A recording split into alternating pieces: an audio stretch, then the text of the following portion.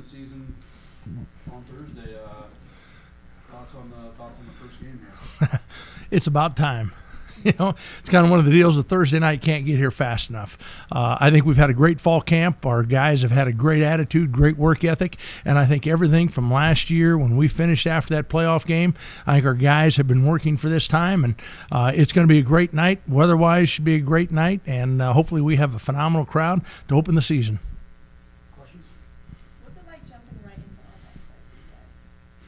I think the big thing is that now with the conference, the way it's set up, almost everybody's going to start with conference games. And, I mean, it puts a lot of emphasis on that first game.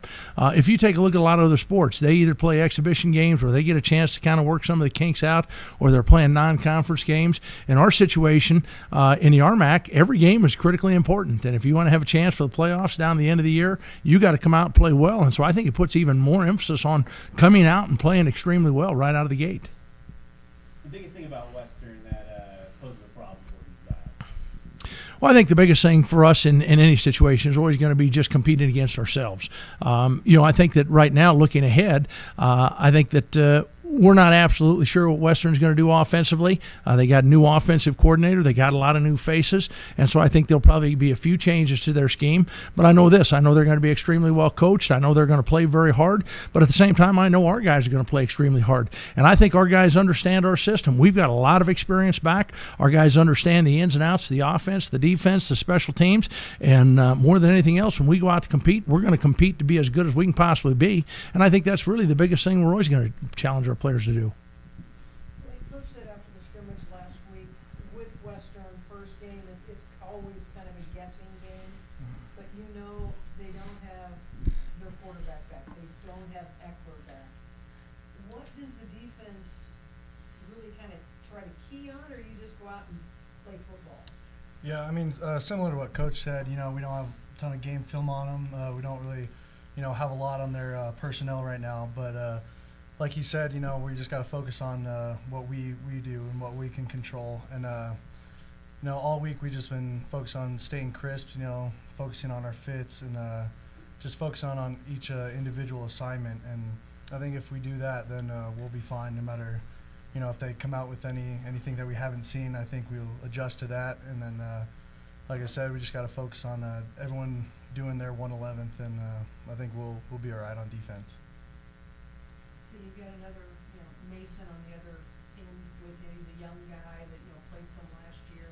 Maybe just kind of try to help him get ready for what he's going to see? I mean, Mason's ready. Mason's he's a strong kid, big kid, and he knows how to play that position. And, yeah, I'll give him tips once in a while if he needs it, but he's got that side locked down pretty well. And I've got confidence in him as well as he's got confidence in me, as well as the rest of the D-line. I have confidence in all of us that we'll do our job and stay in our gaps and try to be strong on that defensive front to not let them even get to the second level. And David, what's it like for you following last season? Obviously, a good season for you. So, what's your mindset for this year? I'm excited. I'm excited for the whole offense. The biggest thing for me is to keep going and keep the offense rolling, and just as an offense as a whole still be explosive and, keep all these other guys, excited and just staying on the gas pedal. David, how important is it for this team to come out offensively and really set the tone right away this season? It's very important. We kind of got off to a slow start last year and then found our groove and found what we could do. We need to start from the beginning and step on the gas pedal and not let up all year. So this is a great opportunity to get started early and just stay on it all year. We got a strong defense to help us out, get us the ball. So I'm excited about that too. The more we can get the ball, score touchdowns. Try not to let Sheehan get as many field goals this year, and put it in the end zone. And last year, you and Jonathan Beverly kind of had that 1-2 punch, really physical game for you guys. What was it like last year, kind of coming back this year? It's exciting, having we got a lot of depth in the backfield too, which is exciting too. When I if I get hurt or I'm tired and I need a break, you know, we don't take a step back. The next guy in is just as capable of doing everything that I can do. So, I mean, that's exciting. Just with the depth that we have on the offensive side, it shows, you know, what we're capable of doing and being explosive, no matter who's in there. Coach, 10 freshmen got jerseys so far. Is that about what you were expecting? A few more? I mean, you got 4 freshmen, number 2 on the depth chart. That's a little different. You know, it is a little bit different, but I think the thing that you'll see is that, number one, our frontline guys are really good, and we've got a lot of great experience coming back. But what we were also excited about is a couple of those young guys that we recruited last year, we knew they had the talent and ability to come in and compete, and I think that it speaks volumes as far as where this program has advanced to in the recruiting process as well. And so I think that, you know, we've got some very, very talented freshmen, but as much as anything, they're young men that have been able to learn and pick up the system. I'm going to go back to when you were talking to Blake about Mason. If you go back to last year, one of the things, Mason is a young man, very, very much like Blake. A tremendous work ethic in the weight room, tremendous amount of detail on the football field, and is tremendously coachable. And so he has improved very rapidly. And just like Blake said, he is a very, very capable player for us. Well, the young guys coming in, they're seeing that as well. And they've really been spending time with the older guys to learn the ins and outs of our stuff. And so we've got some very talented players that have the capability of stepping in and getting game time, you know, in that freshman class. And because you have such a great freshman class that's making great strides, what does that say? I know it's hard to think about it now, but about the future of this CMU program. Well, you know what? I think that the future of this program is very bright. But I think the same thing is true if we go back 5-6 years ago when I came in. We knew that there was going to be a uphill road and things we had to overcome and challenges. But these guys here are part of that first full recruiting class we actually had, and so it's a standpoint that they've overcome a lot of obstacles. They've helped the other young men coming into our program have high expectations, and you know, it's not okay to just be okay. We know we have the ability to be great, and that's what our players want to strive for. And so I think the big thing is that even in the recruiting process now, when we bring young men on campus, our older players kind of share with them what the vision of this program is and where we expect to go. And I think that it has really helped us because those young men coming in, they know they're going to be surrounded by great players. But I think it's a very good thing for us, and I think it's a great thing for the future of this program. But more than anything, I think what really provides a great future for this program is the attitude, the work ethic, and the commitment that these young men have put into our program. And going back to the depth in the backfield like David was talking about, what's your take on it, knowing, like David said, if he comes out, the offense isn't going to fall? You know what? We're very fortunate because you know, David is an outstanding running back, and I mean he is a great in the pass protection. He's very good blocking. He's also a very good receiver coming out of the backfield. But if you take a look at the guys we have, Jonathan Beverly's had situations he's been called upon to be a starter for us in our program. He's answered and responded. He's had a couple games that have been over 200 yards in a game. He's had others that have been over 100 yards.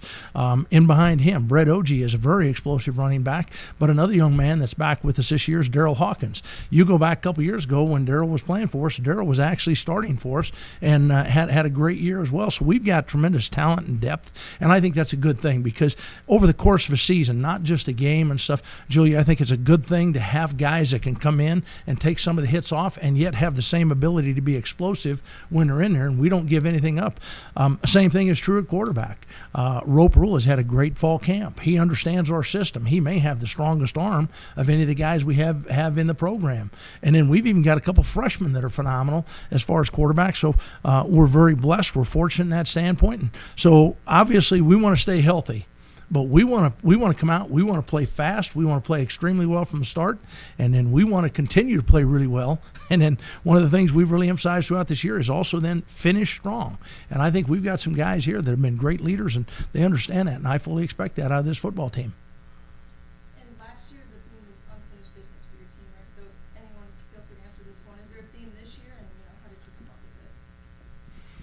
Go ahead. I'll let you guys. Theme this year is leave no doubt.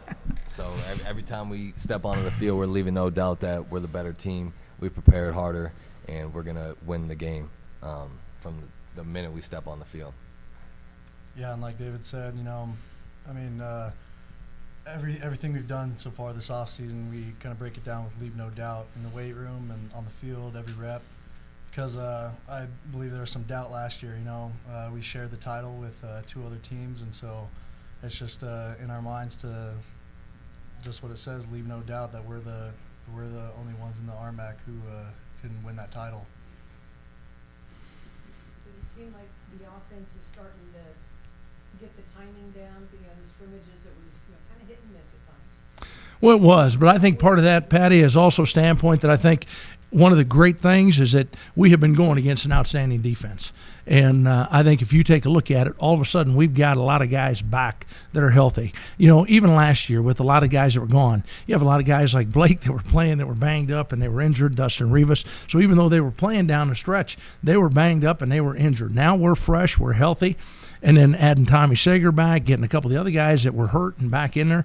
I think one of the things that a lot of people are going to overlook is they're going to kind of look into last year and say that we were very explosive on offense and overlook our defense. And I think we're going to have an outstanding defense. And honestly, I believe we're going to be as good as anybody there is in the conference and possibly in the country. We've got some guys that can flat play on the defensive side, and we have great expectations there. So you slide Chance into a tackle from the end from last year, partly I'm guessing because of how Mason has played, but obviously that's another big body you can throw in. It's amazing because when we recruited Chance out of high school, he was a wide receiver. Now he's a 3-tech. So let's just say he's a very athletic 3-tech inside. But he has continued to develop. And I mean, you've got to look at him and say, in the 3 years, it's been a total turnaround for him as far as what he had to learn. But he has done a great job. And again, I think he complements, just like Blake said, our defensive line very, very well. And then you've got the other guy in there, Taylor Barton, that is extremely strong, extremely quick. Taylor's probably the most explosive player we have on the team. When we test down in the weight room, I mean, that guy, he literally jumps out of the gym. He's explosive. So we've got some guys in there that can really play, and that's what I think a lot of people forget. But the other thing is with our secondary and our linebackers healthy, we've been playing much faster in the second and third levels than what we played in a long time since I've been here. So if we can stay healthy, this football team can be a dynamic team.